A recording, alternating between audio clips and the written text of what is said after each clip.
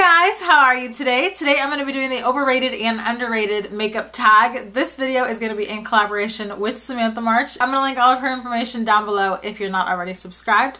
She is amazing. She posts videos pretty much every single day, which I admire. So if you like a lot of variety, I feel like you get that on her channel. A lot of variety still within the beauty realm. And she's very nice, very sweet, very down to earth, and just all around, I think, an amazing YouTuber. But I also wanted to mention we got the idea for this tag from Georgia Harris and Biohazardous Beauty here on YouTube. So I'm actually going to have their information down below as well. Don't forget to give this video a thumbs up if you liked it and subscribe if you want to see more. Now, let's get to it. Okay, so my editor is really weird. It only lets me upload videos that are 15 minutes long, so I'm gonna try to get through this pretty quickly. So the first thing that they had was makeup brand. Now, a makeup brand that I definitely think is overrated, and you guys don't kill me for this, but I think Tarte Cosmetics is pretty overrated. I just feel like the quality isn't quite there. I don't know. I feel like for the price that you're paying for their products, you can get better makeup. That's just what I think. So for me, it boils down mostly to their powder products. I don't think are the best quality. I feel like they're very rough to the touch. They're not so smooth and they don't blend as easily. And then of course the shade range in basically everything, eyeshadows, you know, foundation, all of that. They pretty much seem to think that there's about 20 shades of beige in this world, and that's about it when it comes to color.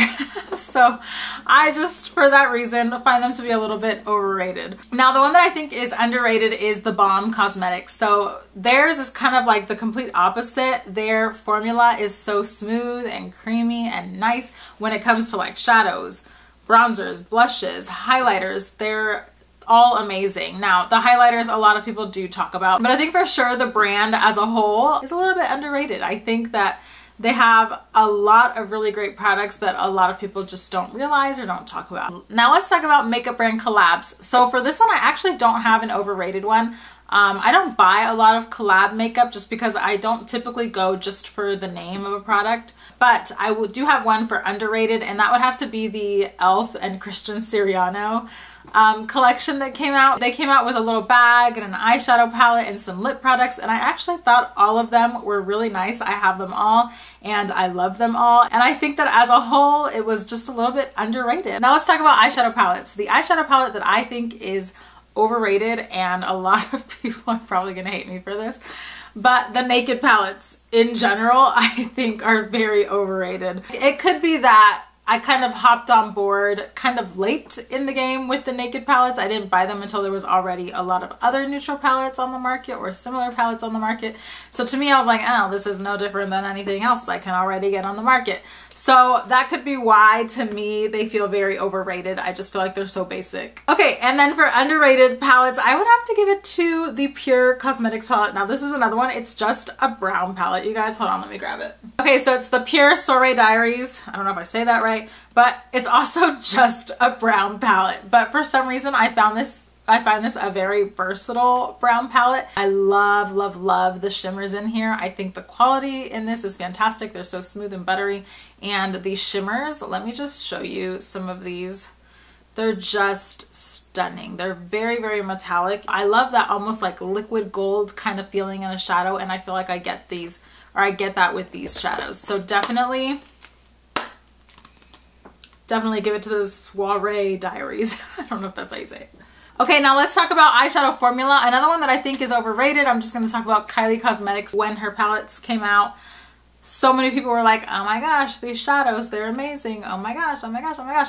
And I tried her palettes and I just didn't think the quality was there. I just think because of who she is, people just automatically were like, oh my gosh, it's great. But really the shadows are kind of rough to the touch. They don't blend very easily at all.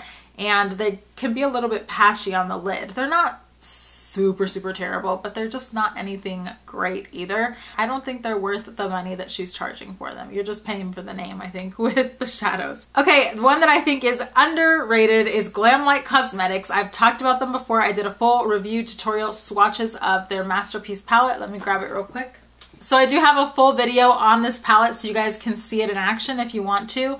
But these shadows are stunning. They're so smooth, buttery, silky, and extremely, extremely pigmented. Let me just swatch my favorite shades here.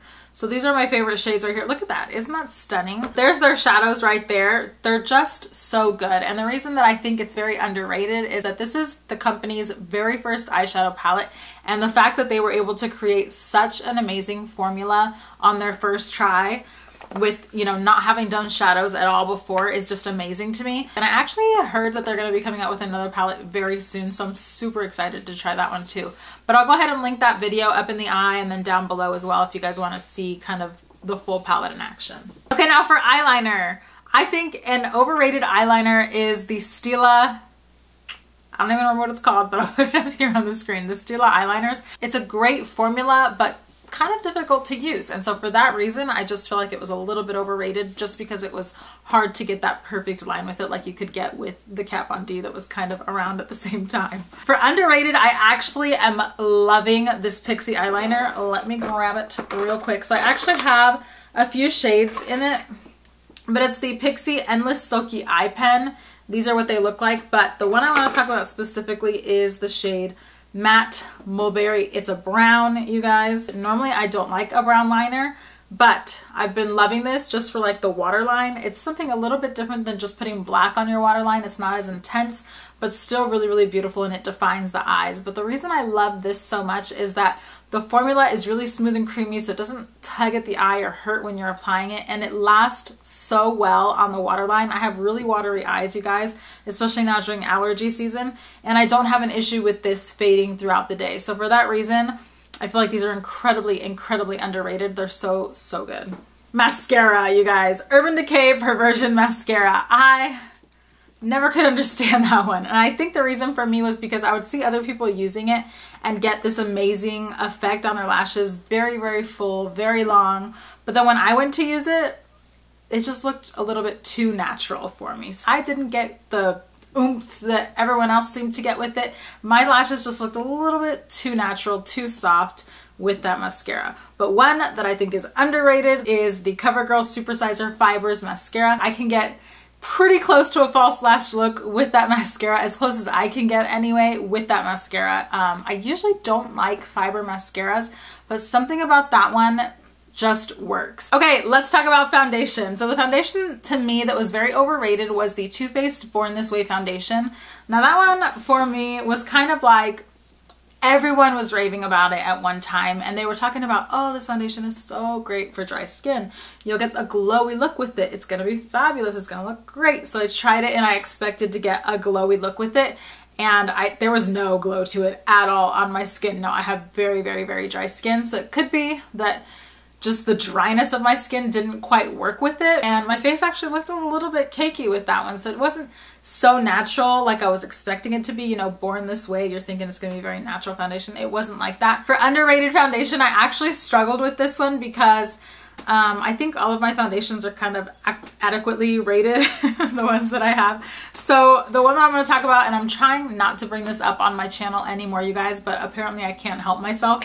It's the Wet n Wild Mega Cushion Foundation. This is a fabulous foundation. I'm sure you guys are sick of hearing me talk about it, so I won't say much, but all I will say is if you have dry skin, this is fabulous. It's so glowy, and it just gives you a very natural, just barely kind of covered and evened out look. Love this. Primer, the Milk Blur Stick, you guys.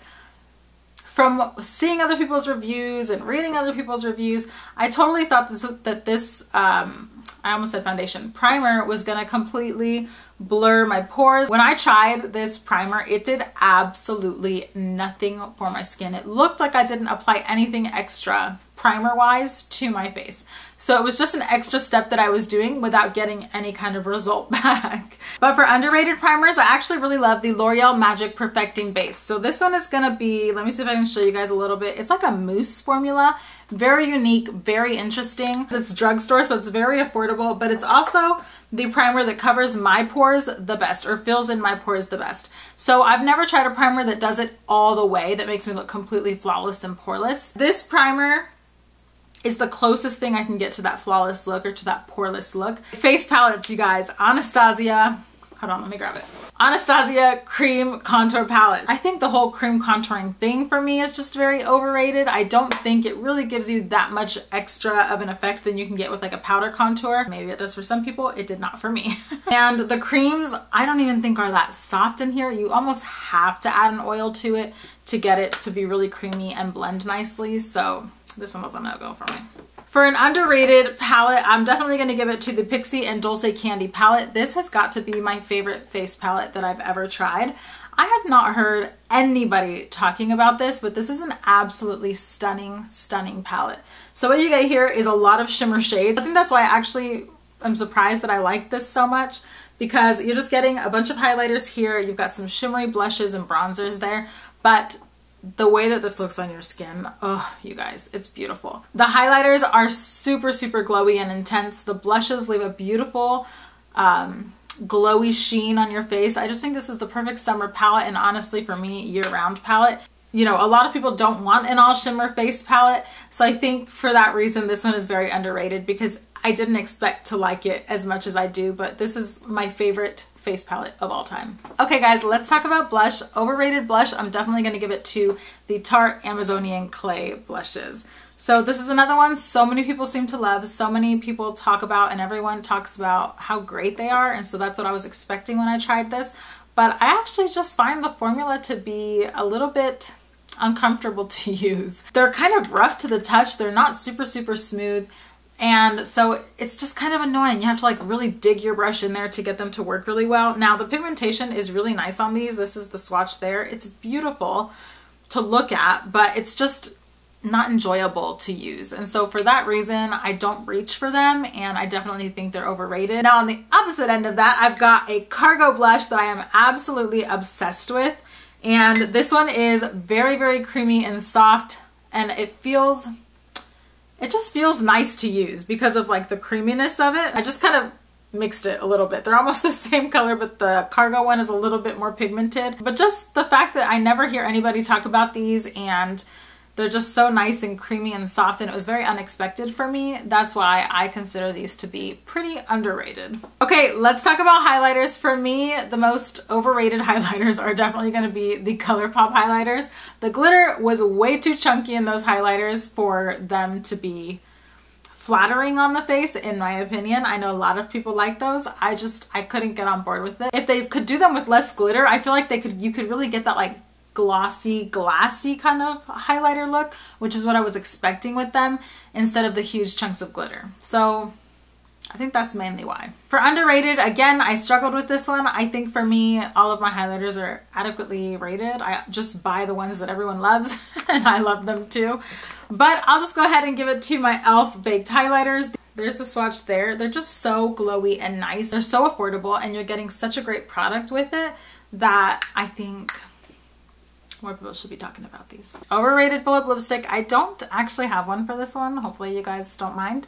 But I actually was looking through my collection. I don't have a lot of bullet lipsticks. Most of my lipsticks are lip glosses or liquid lips, because that's basically what I use. But for underrated, I do actually have one, and it's the Sephora Lip Stories lipsticks. But I think just Sephora brand in general gets kind of a bad rap. People just don't tend to like to purchase from them, but they have some really great products in there. And this, I think, is like a little hidden gem of the Sephora brand. Only like $8 a piece. And again, they're so creamy, comfortable on the lips, and the pigmentation is really, really nice as well. So I just think these are really incredibly underrated. Now for liquid lipstick, overrated, I'm definitely gonna have to say Anastasia Beverly Hills. I've never tried a drier formula in my life of liquid lipstick than the Anastasia ones. Everything else they do, I love. But for some reason, I cannot get on board with these liquid lipsticks. I just think they're so drying, and I think it might be because they came out with theirs years ago when it was kind of new to the market, and now so many companies just have really nice formulas out that I think that's why. For underrated, I'm going to give it to the CoverGirl Melting Pout Mattes. This is one right here. I think this one is underrated, probably just because it's a newer product. A lot of people haven't heard about it yet, but CoverGirl came out with an entire line of them, and I think they're really, really nice. Definitely underrated. All right, so I think that's gonna do it for this video, you guys. Don't forget to check out Samantha's video, and of course, let me know down below your overrated and underrated makeup, because I'd love to hear it. And I think that's about it, so I'll see you guys in the next one. Bye!